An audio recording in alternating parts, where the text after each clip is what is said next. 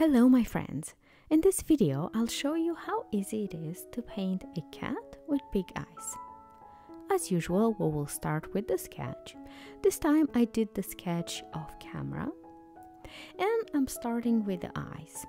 For this project I will use color pencil and painting, and I will explain a little later why I chose this combination. I'm using now a light gray and I'm working on the area around the eyes.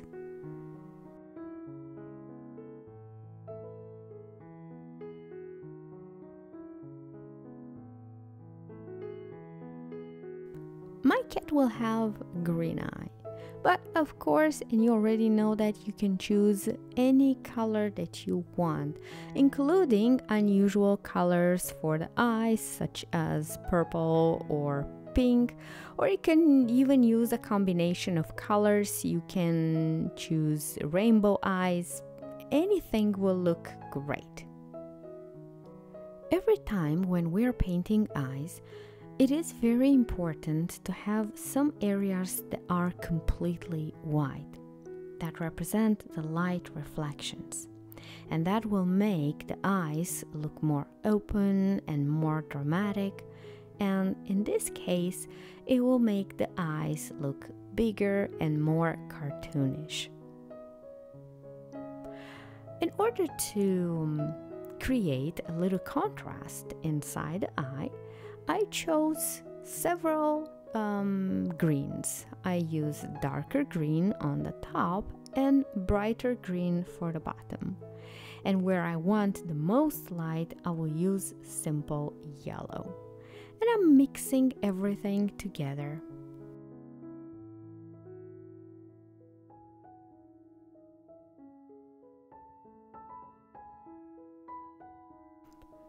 The inner part of the eyes are done, so now I will work on the outside, and I will continue to put more grays, and at the end I will blend everything with white.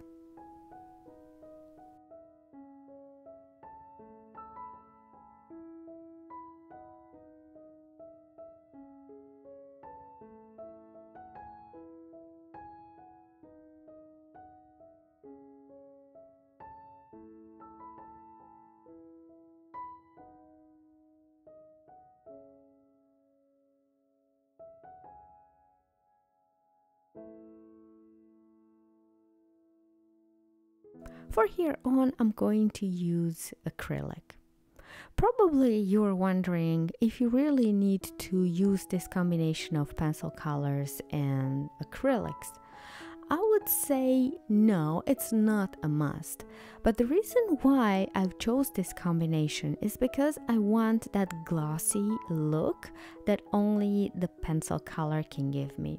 You can achieve a very beautiful cat and a beautiful painting using only acrylics or any other color that you have. So it's not extremely important to use this combination that I used here. But if you want to achieve shyness and like I said, the glossy look, then try this combination and you'll be surprised how good it looks in reality. I'm defining the areas that I will leave white and I will fill the rest with black. At the end, after it dries completely, I will come with another layer of black on the eyes to achieve a opaque area.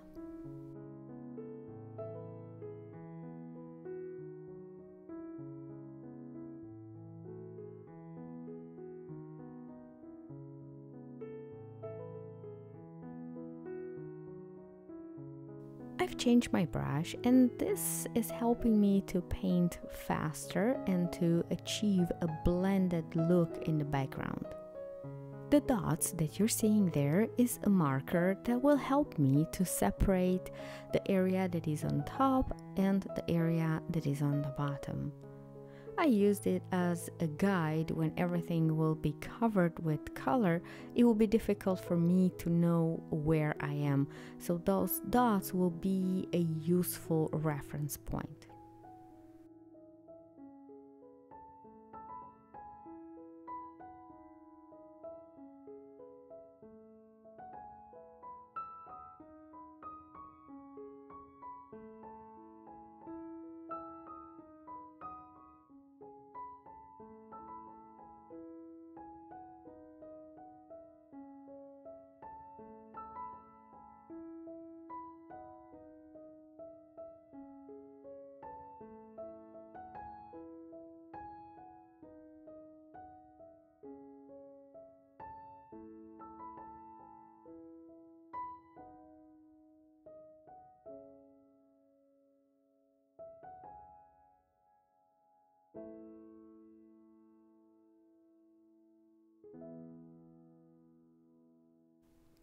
And I'll do the same thing on the left side. First, I will apply the black and then a brighter gray around the cat. I'm using my finger here in order to blend the color quickly. If you want to do the same thing, you have to have a wet support. It is impossible to mix colors when they're dry. If they're wet, you can do this and you can rub your finger around the canvas or around the paper very gently, and you will get a nice blend.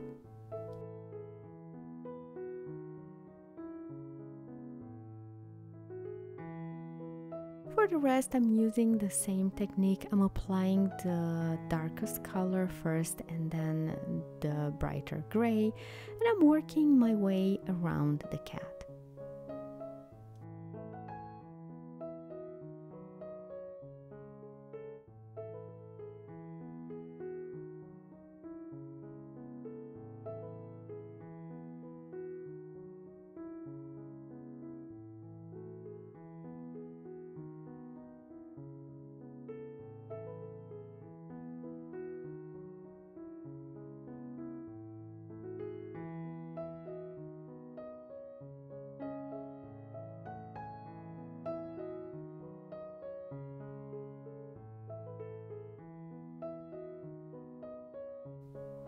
For the inner part of the eyes, I want this white dot to be bigger, so I'm putting more white, just like that. Okay, now for the cat, I want to create the fur texture, and for this, I'm going to apply short and negligent strokes. I'm applying the same thing for the body and the tail.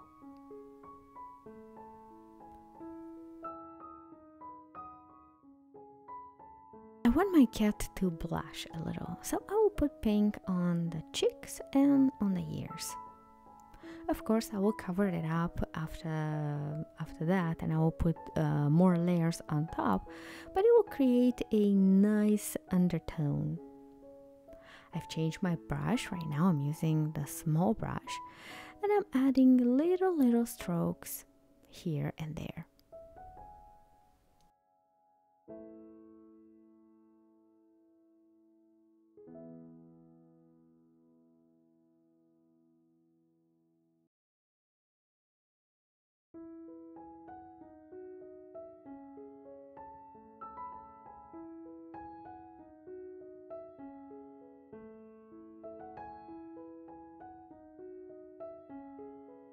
It's not difficult to create fur.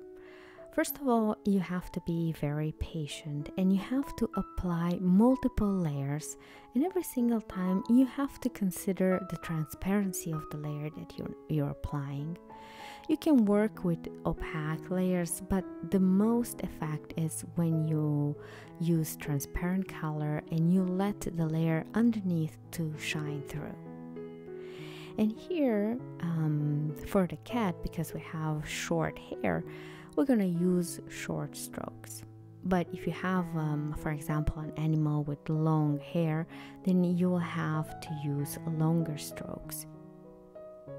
The effect that I'm looking for in this particular painting is to get a cartoonish or a goofy look. So I'm gonna be negligent in purpose, and I'm not gonna put a lot of details into creating fur.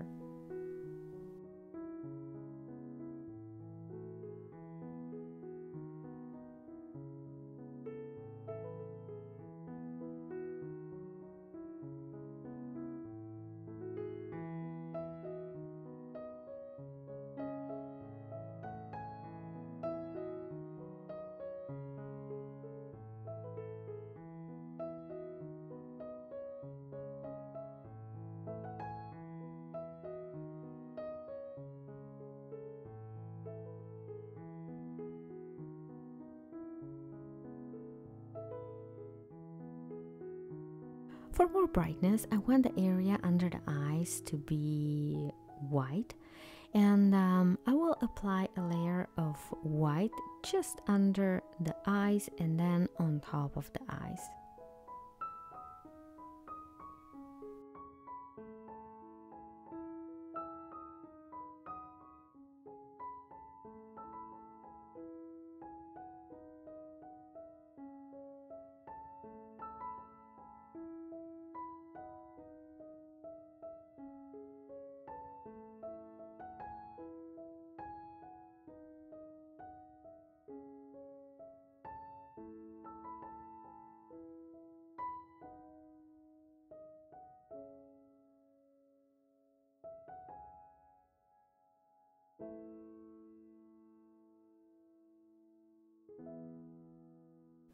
For the body, I'm doing the same thing. I'm applying layers and layers of short strokes. I'm defining the legs and a little bit of shadow here under the head. And of course, I'm mixing it and I apply more white so the head will look more defined.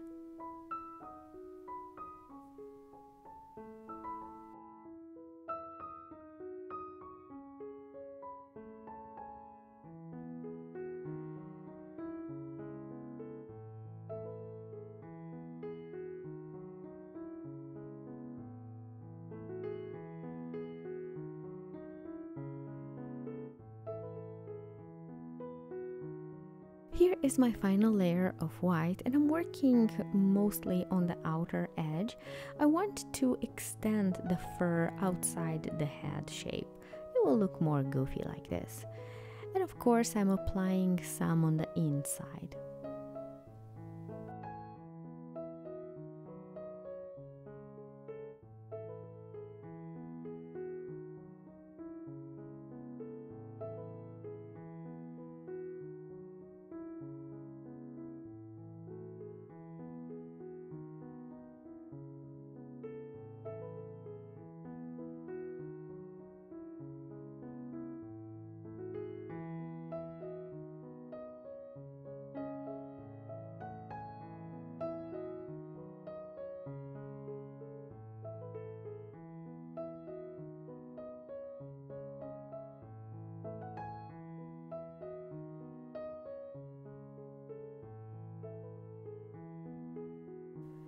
It's time to paint a nose and a very, very small mouth.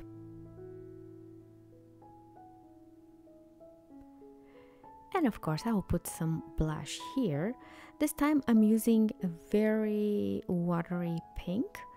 The color is mostly dry, and now I'm just blending everything together.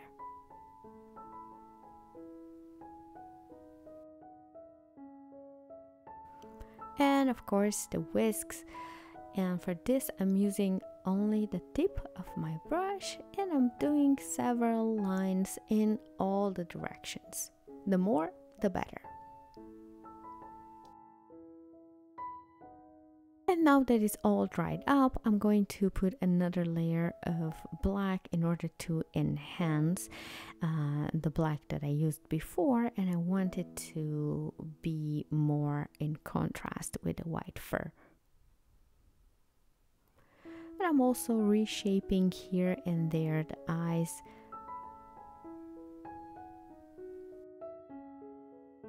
And this is my cat. I'm gonna name it Meow.